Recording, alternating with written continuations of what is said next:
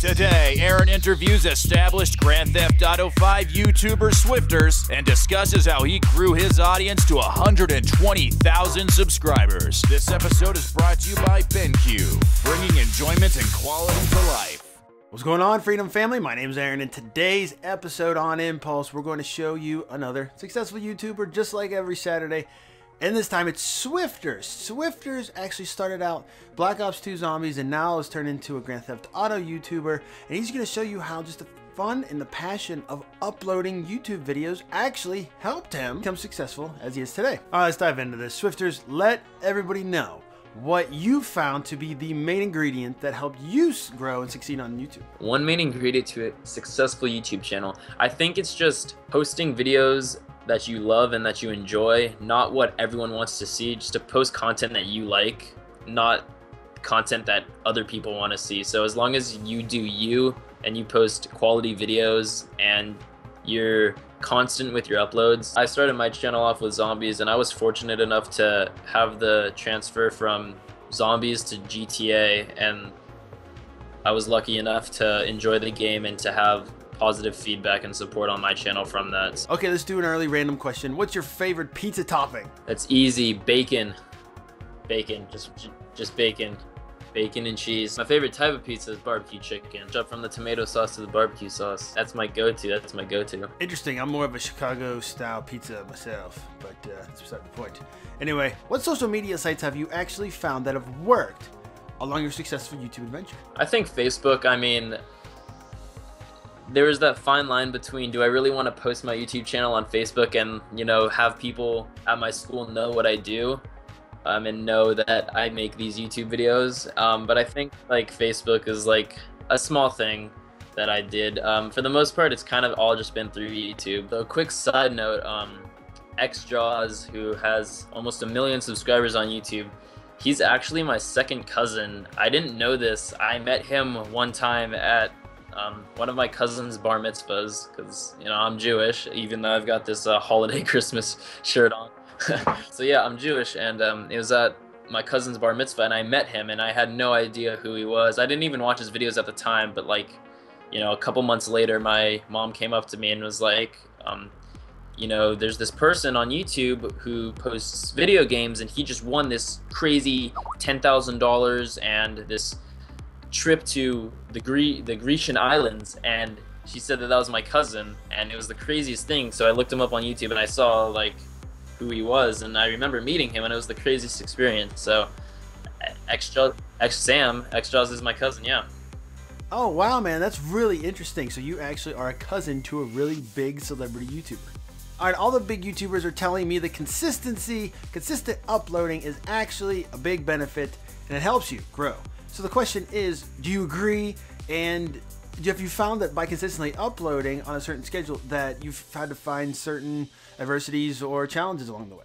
This past summer, I uploaded almost 2 to 3 times a day consecutively, like every single day. So uploading, yeah, I was pumping out videos as best as I can, and this past summer is when I really started to grow exponentially. I mean, I have been since the start of my channel, but challenge-wise, I think it's after I've gotten the habit of posting all of these videos so constantly and so many videos, when I had to take a break, like when I had to go out of town or when I had other commitments in my life that hindered my ability to post videos, I think those were challenges for me, because I got in this routine of posting all of these videos and having to stop sometimes. Like it sucks, because like I just want to make videos and I want to get content out for my followers and my subscribers. So that's probably a big challenge that I've had to overcome. You've been on YouTube for a while, Swifterrs. What is your craziest or most memorable comment that you've ever seen? My most memorable comment I have ever received was actually on my Instagram after I had shouted that out on YouTube. So I did my face reveal and I shouted out my Instagram with that. So a lot of my subscribers moved from my YouTube to my Instagram. And I posted a picture of me with a bunch of donuts, because I had just gone and gotten donuts. And someone commented on my Instagram photo, "Don't the donuts when you get home." And I couldn't really believe what he said because it was my personal Instagram, so, you know, people from my school could all see this. So, I mean, I just had to delete that immediately. But that was probably the most memorable comment. And whenever I tell people that, people laugh. So that's probably my most memorable comment. Interesting, interesting. So what is your biggest accomplishment? I bet you have 100,000 subscribers. That is maybe that big silver plaque that's coming in the mail, or maybe you already have it. Biggest accomplishment is probably reaching 100,000 subscribers. I'm sure that's what a lot of people say. Silver plaque. I'm still waiting for YouTube to contact me about that. Well, hopefully I get that contact soon. I got a nice space on my wall. I could go put it up somewhere or somewhere over here. So we'll see. All right, last question. Guilty pleasure, my friend. What in the world drives you insane? That just this jam, you're feeling it, you're loving it, but you don't want anybody to know and find out that you love this jam. What is it? Hallelujah from the Shrek movie. That song is my jam. Really? Yeah.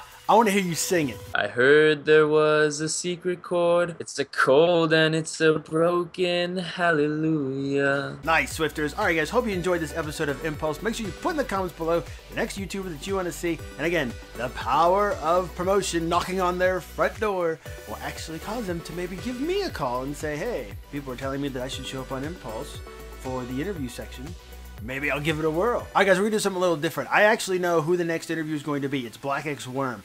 Put in the comments below what you think about Black X Worm. Link for his channel will be in the description below, but I want to know in the comments below what you think about him. Do you like him? Do you hate him? Do you find him annoying? Do you think his content's ridiculous? Do you think he's absolutely awesome and hilarious? Let me know in the comments below, and then your comment will show up on next week's episode. All right, Freedom Family, my name's Aaron. You guys all know and love me. Make sure you believe in yourself, and great things will happen to you. See ya! Last question, which I ask all of my celebrity YouTubers on this show. Okay. Be prepared. It's coming at you. Okay, a guilty pleasure based on a song. I actually asked this question to somebody, and he goes, so, like a literal pleasure that I feel guilty about? I was like, no!